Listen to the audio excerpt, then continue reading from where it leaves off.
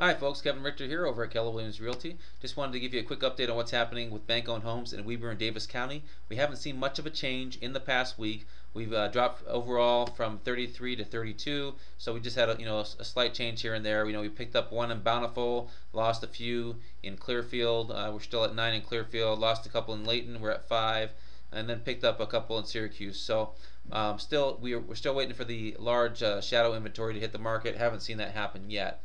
Weber County is much of the same. The overall total is we dropped from 43 to 41, so again still relatively stable. And of course the largest area is still Ogden. Roy, we got four here in North Ogden as well. So, but the overall inventory has not changed much yet. Once the shadow inventory does hit the market, then we anticipate that's going to be up quite a bit. So if you have any questions about this, or if you would like a list of bank-owned homes, then please feel free to visit us at www.myutahhomehunt.com, or you can give us a call at 801-475-5000, and we'd be happy to help you there as well. Thanks much, and we'll see you next time.